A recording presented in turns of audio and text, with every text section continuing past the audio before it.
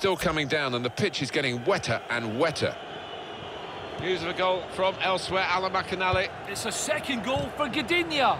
46 minutes played, 2-1. Thank you very much, Alan. Jendrisek.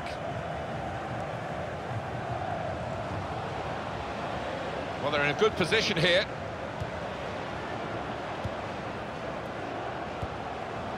Not rushing it here. This with a chance to go into the lead now. Now they have the advantage.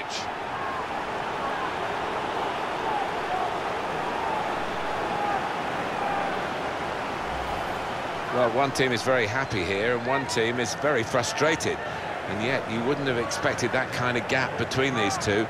They deservedly lead. Well, they've knocked the ball about well, Martin, and knocked it about with confidence. And as you say, they're two evenly matched sides, so that's been a big achievement for them.